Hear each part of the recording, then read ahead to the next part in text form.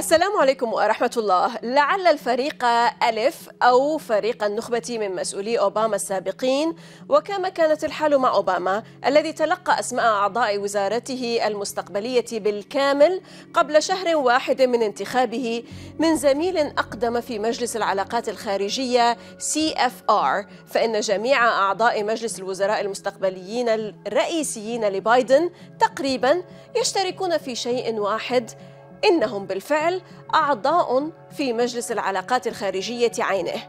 لعل الرسالة واضحة: عودة إلى واشنطن، أي مؤسسة السياسة الخارجية الطبيعية كما كانت، وبحسب أحد المطلعين العودة إلى الخبرة وإلى العملية السياسية، أي عودة أمريكا إلى مقعدها على رأس الطاولة كما يعبرون. ولكن العالم اليوم ليس العالم الذي كان قبل 4 سنوات. لم يعد بإمكان الرؤية الأمريكية الادعاء بالعالمية. الآن نظام عالمي مختلف بات يتكشف. كيف سيكون رد فعل الفريق ألف إذا ما ارتطمت سياساته بحائط الرفض في أوروبا، أي فيما يتعلق بإيران أو في منطقتنا التي عانت أكثر من غيرها من الحصار والعقوبات والحروب الأخلاقية بين مزدوجين الأمريكية والأوروبية التي فرضت عليها؟ للتفصيل أكثر في قراءة الوضع الأمريكي عقب الانتخابات الرئاسية وتبعاته على العالم والمنطقة، يطيب لنا أن نستقبل من العاصمة الإيطالية روما السيد ألستر كروك، الدبلوماسي البريطاني السابق وأحد الشخصيات البارزة في الاستخبارات البريطانية MI6 ولا سيما في أفغانستان، وكذلك في دبلوماسية الاتحاد الأوروبي، ومؤسس ومدير منتدى النزاعات Conflict Forum. أهلا بكم إلى حلقة جديدة من الداخل، معكم زينب صفار، تابعونا.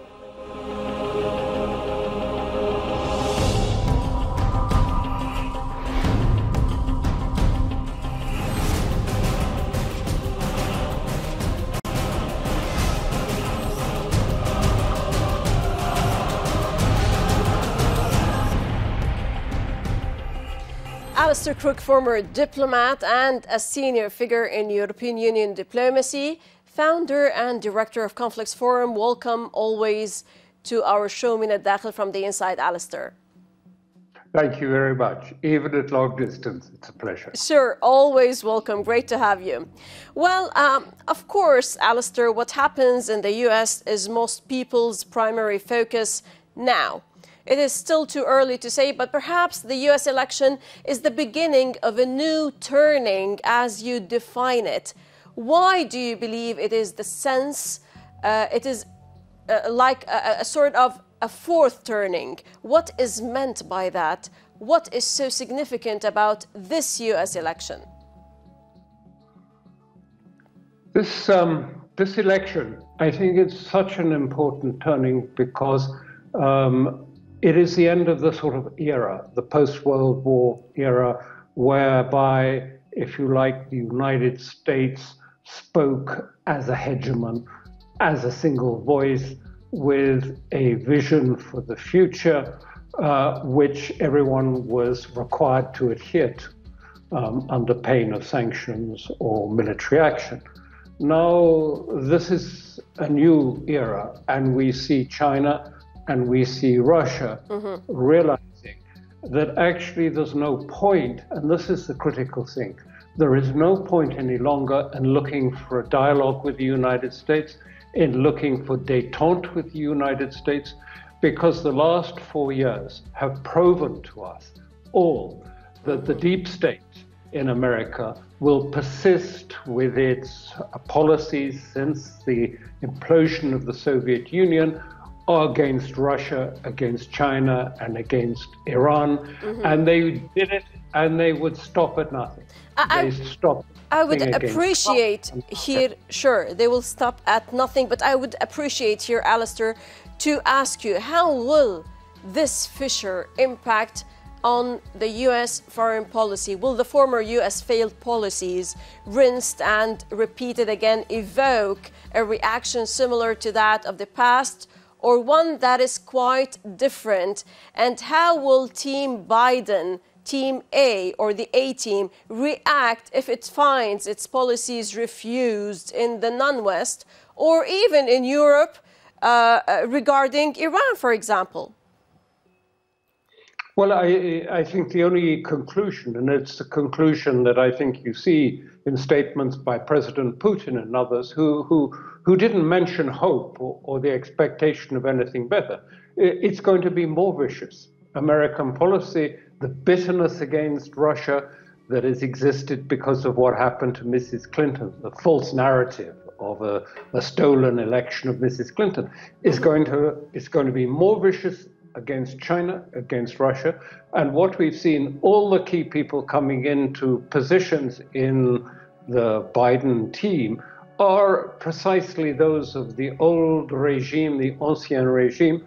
And yes, there is a very different reaction from China, from Russia to this. They don't expect anything from America. They don't look for dialogue with America. They're not looking for negotiation. Of course, they'll talk politely as, venerable states, but they're not looking that America is interested in real diplomacy. No diplomacy at all. So they have to defend themselves against economic siege, military sieges, but no sense that there's any capability of the United States deep state to do diplomacy. Right. That's a big change in the way in which it's viewed. And it's going to affect Europe too, yes. Sure. Now, in our part of the region, Israel, we all know, is the hub, and you said that, Alistair. It is the hub and the heart around which U.S. foreign policy is being shaped. The hard right and the orthodox are now the key swing power bloc. Were Netanyahu to depart, the political scene would the Israeli policy change significantly, given the shifts already entrenched in it? I don't think so, no, because actually one of the, if you like to call it achievement, it's not a very good achievement, but is that Netanyahu has managed to persuade everyone of political significance in Israel to follow his policy on Iran and Palestine. And for the first time, with the upcoming elections in Israel, we're going to see always that Netanyahu was always actually trying to outflank his opposition on the right. And this time, for the first time, he is going to be outflanked on the right himself by his hard right and his orthodox elements. So Israel has moved to the right. And there won't be any change, I think, in their basic positions at all. They are full of sort of the success of normalization, where the Gulf have thrown themselves under the Israeli umbrella. But I don't think there'll be any change. But at the same time, as I say, Israel is facing a major crisis with the coronavirus, a major economic crisis. More than 1 million Israelis are unemployed, and its population is only 6 million. It has social problems.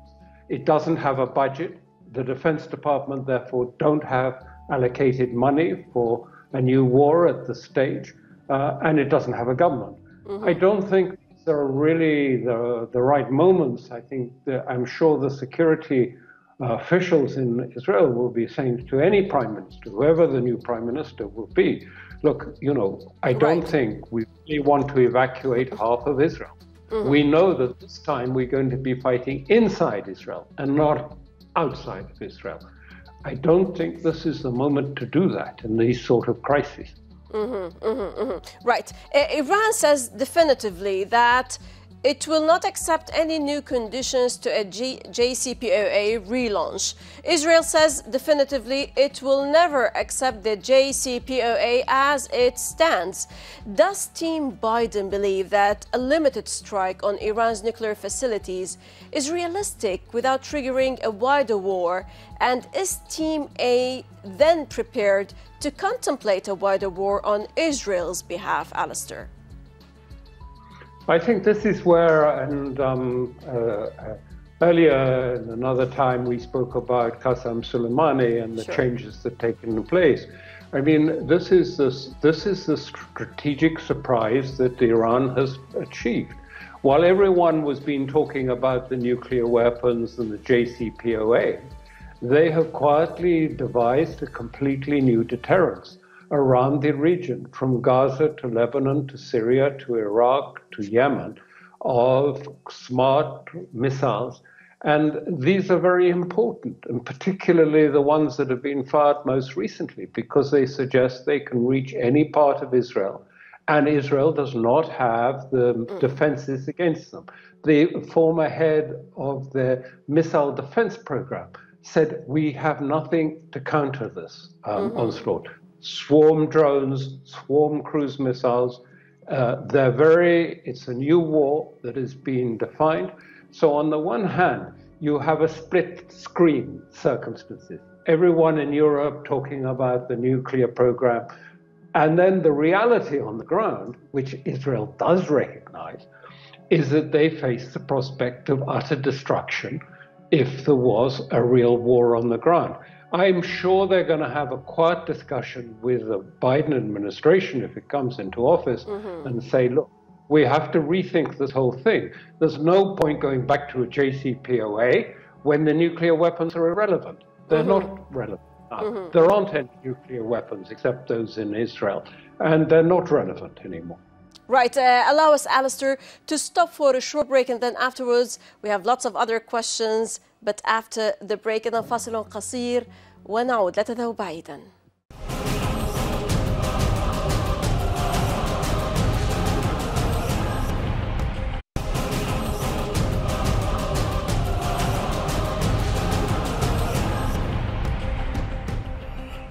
أهلا بكم من جديد. Alistair Crook, former diplomat, founder and director of Conflicts Forum.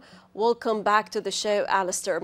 Well, on Palestine, the recent Palestinian resistance factions' joint maneuver in Gaza does send a strong message in light of recent brazen declarations by most Arab regimes, not peoples, of normalization of ties with Israel and incessantly arduous efforts to dissolve and terminate the UNRWA, according to French newspaper Le Monde. What climate reigns over the Palestinian landscape today, Alistair?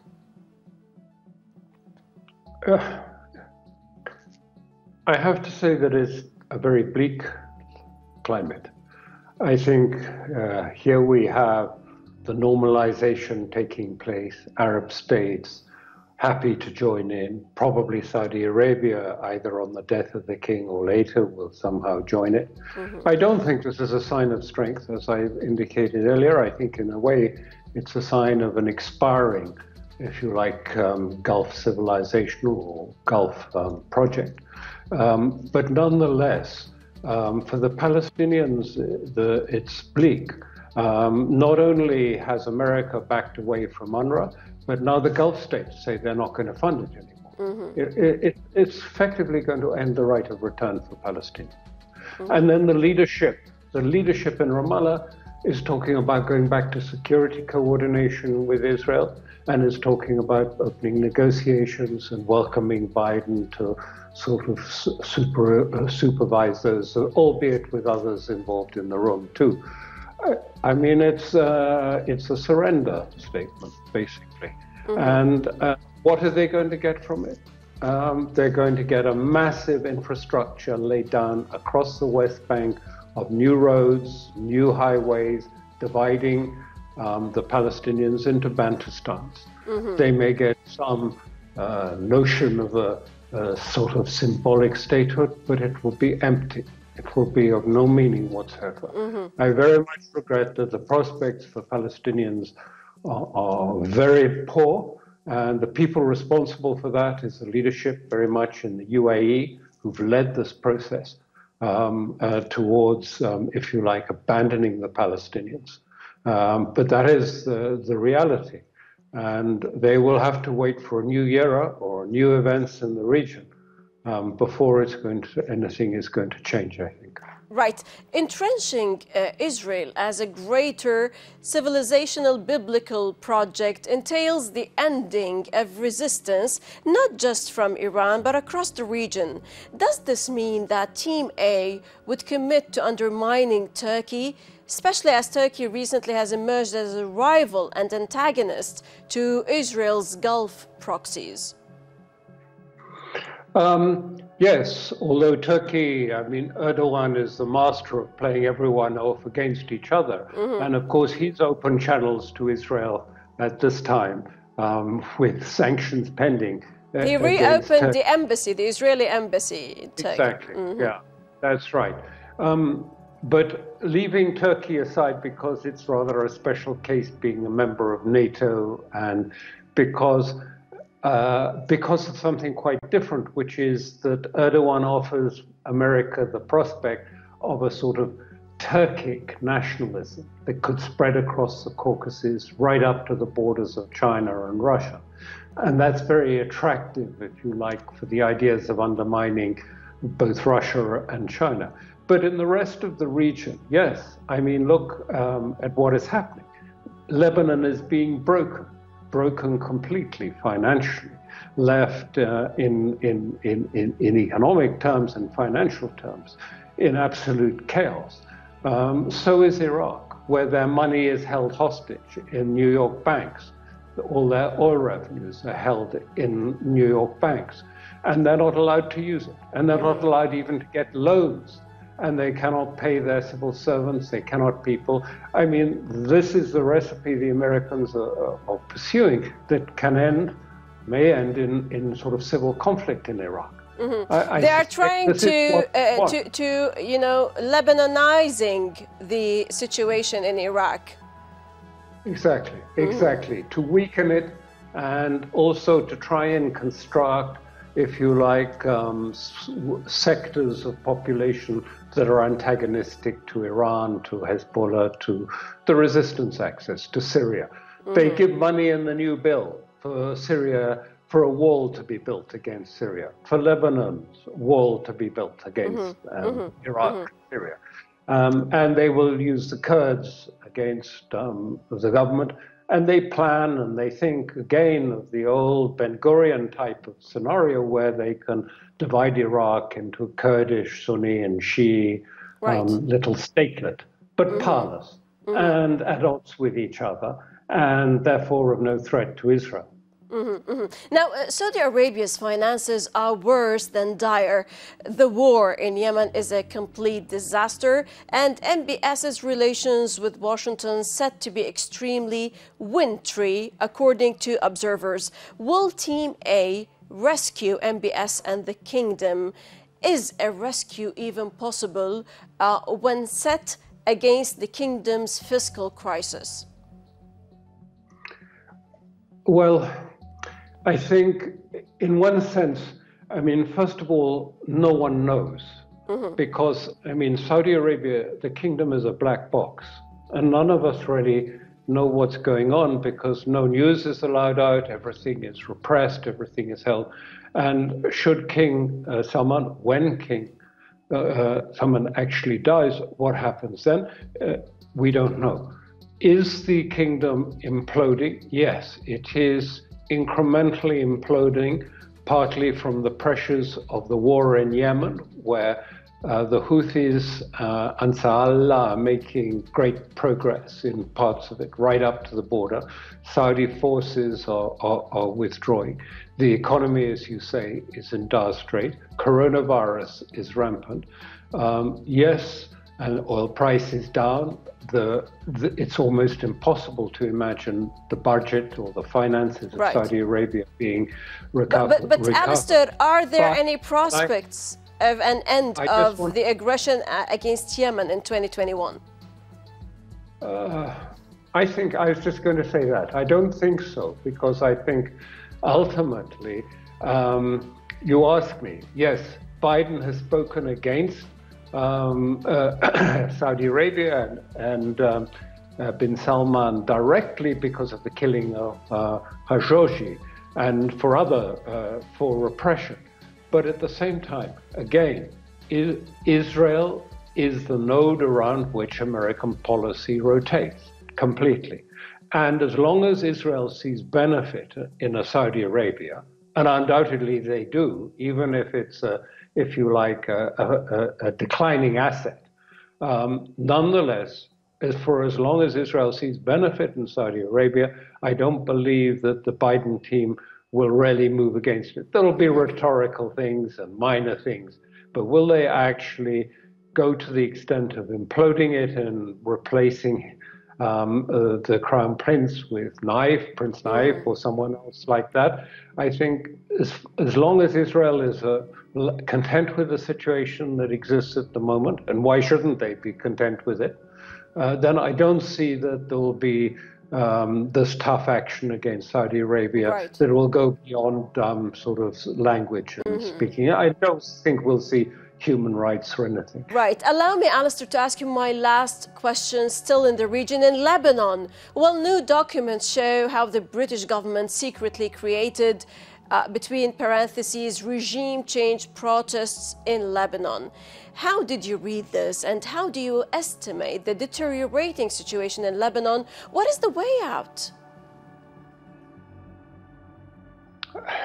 You have to, in a sense, understand that the UK sees its main card in its relationship, in its rivalry with France, Germany, the European Union, is the sort of close security nexus between the American deep state and the British deep state.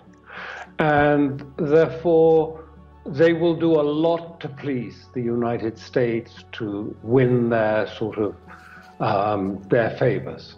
And I see it entirely as Britain at a period of weaknesses, leaving the European Union on its own, an island on its own, wanting to do everything to actually ingratiate themselves with the deep state, and therefore it has been used against Trump, used against his policies, and furtherance of the deep state policies against Russia. We've seen all that with Navalny, with all of these stories of Novichok poisoning, and in Syria, because actually the new Secretary of State nominated by Biden has always been in favor of further action against Syria. Yeah, Blinken has always been, in fact, his one disagreement with Biden was he wanted to see Assad removed.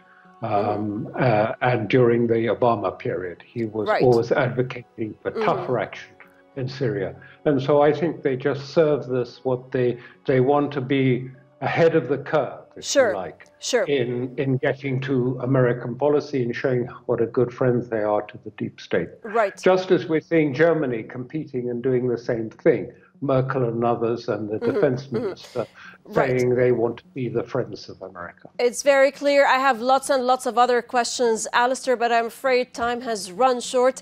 Alistair Kruik, former diplomat, founder and director of Conflicts Forum, many thanks indeed for sharing your observations and highly appreciated perspectives, sir. Thank you. Thank you very much for having me on your show. Always. Bless you and be safe.